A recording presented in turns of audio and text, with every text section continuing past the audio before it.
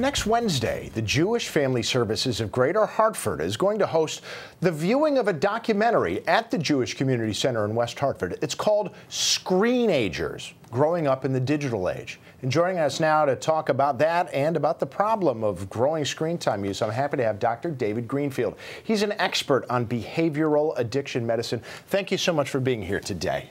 You're welcome. Yeah, glad to have you here. I know because this is something parents are really going to want to talk about, and it's certainly not just a problem for kids. Because, boy, I'm sure they didn't design them this way, but it almost seems like they're designed to be as addictive as possible. Well, they actually, although they're not designed to be addictive, they really are because they operate on what we call a variable ratio reinforcement.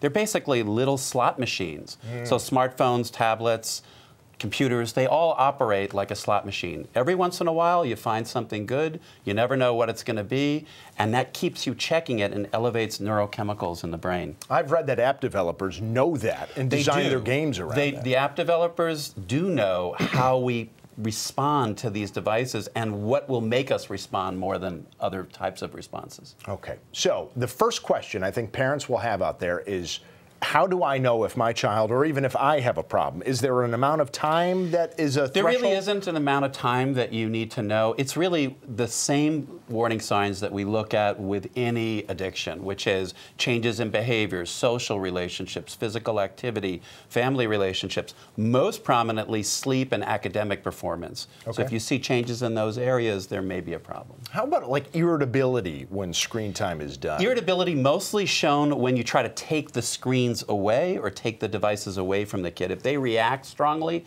then they're having a mild withdrawal symptom. They're basically reacting to not having that chemical hit that they normally have. You know, I'm asking because that's my 7-year-old right there. I mean, that's every kid right now. Yeah, and see, that's why it's always hard to figure out exactly where is that threshold. Now, you see a lot of people sort of build the narrative that this is contributing to the breakdown in our social fabric and communication skills. How much truth is there to that? Some data that, I mean, there is some data that kids, or the Generation D, these are kids 25 and under, have a shorter attention span. They do certainly speak less. They use text-to-graphic communication more.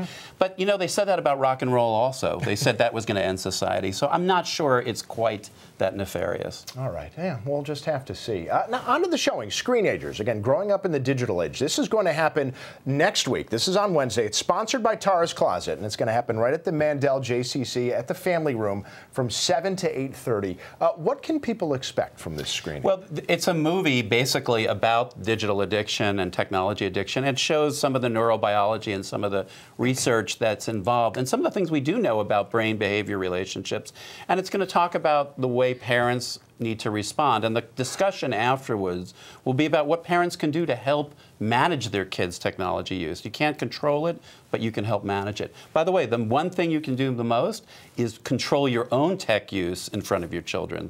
That's a big issue. To lead by example? Exactly. That's a hard thing to do. Yeah, this is something I'd like to talk to you more about afterwards. We're going to talk more as that comes up again next Wednesday. Screenagers is going to be screened there in West Hartford. Thank you so much, Doctor. You're very welcome. Thank you for taking the time.